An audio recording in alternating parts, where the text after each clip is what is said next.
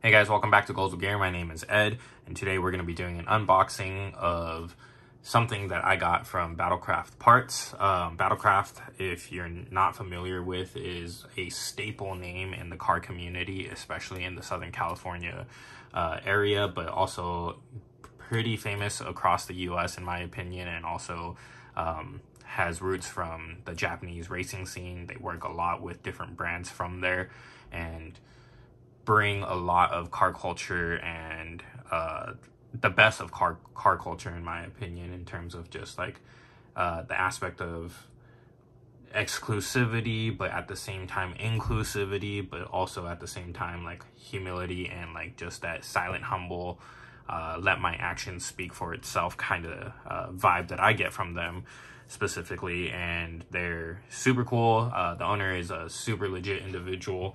I'm not going to try to name drop, but he's a very cool individual.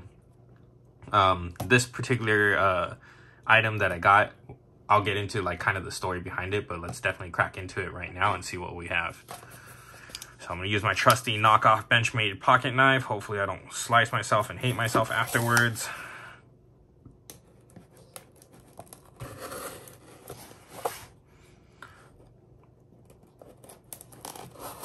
All right. So let's see if it cut all the way. Yeah, it did.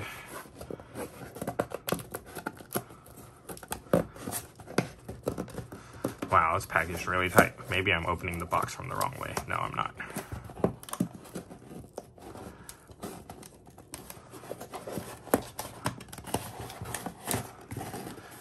Most of this video is just going to be about unboxing it. So, of course, this is my purchase order. I'm not going to show this because it has my personal details, but here it is. The coolest branding ever, in my opinion. Look at that.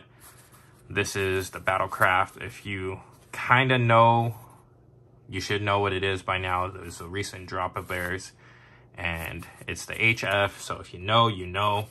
We're going to crack it open. Oh, wait. Before we do, look at this minty dope sticker that was added to it. Thank you very much. I appreciate you, my guy. This is definitely going down right here. Look at that. What a great backdrop right there. So, another box within a box. Cracked open. You guys get to see it first. This is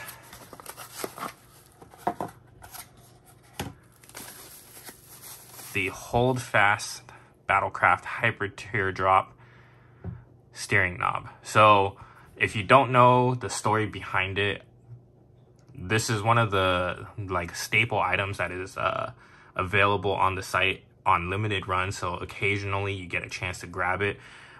This, I believe, was meant to be a regular silver one that originally was made but had production errors, and there was a huge snafu about what happened, and then they figured that out, rectified it, were able to work with the original purchasers and worked with the original manufacturing group to fix it up, and the ones that wanted refunds got refunds.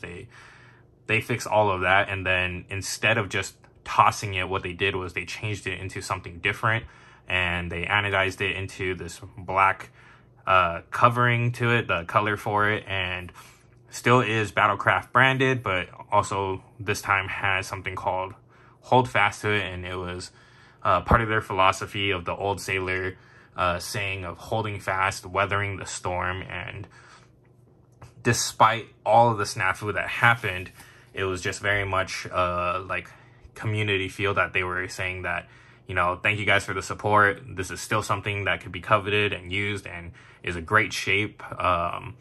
This itself, as a product, actually part of the proceeds from what I read on the product description on the site itself was going towards mental health awareness and help.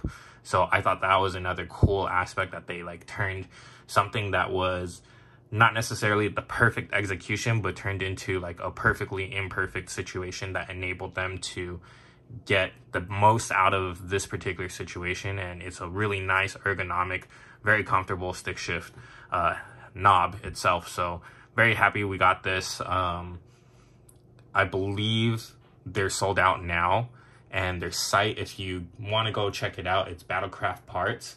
But at the same time, I think I just logged onto it and they're closed right now and the site is just down. Not unintentionally, but because they're part of a global time attack finals and they're helping RS Future, another very like staple name in the racing community, to, you know, focus on their global time attack endeavors. So I thought that was really cool. But if you get a chance, go check out the brand. The person that owns it is a super chill individual. If you ever get a chance to meet him, highly recommend speaking to him. He's a very cool guy. Thank you very much.